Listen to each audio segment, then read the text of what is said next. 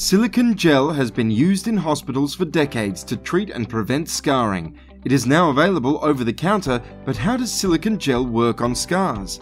First, we have to start with how scars form.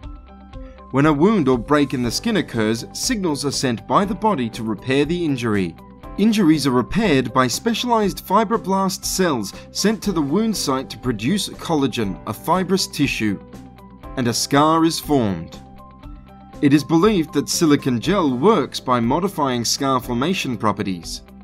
The initial action of silicone gel is to occlude or seal the scar.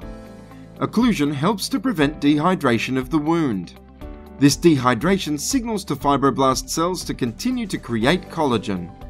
Too much collagen production, however, can result in thick, raised, unsightly scars. By keeping the scar hydrated, the body sends fewer signals to the wound, creating less scar tissue. Unlike other methods of scar sealing, silicone gel provides optimal permeability to maximize oxygen transfer across the surface of the skin. This enhances wound healing.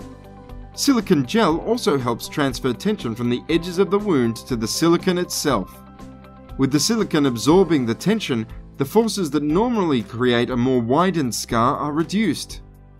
Silicone gel also reduces the redness of the scar by preventing the creation of new tiny blood vessels. Finally, it is believed silicone creates a negative static field which aligns and organizes the collagen fibers in a more uniform pattern. The negative field also tends to pull in or cause the involution of raised scars. In summary, occlusion, tension transfer, decreased capillary activity, and collagen alignment from silicone treatment may result in enhanced scar healing.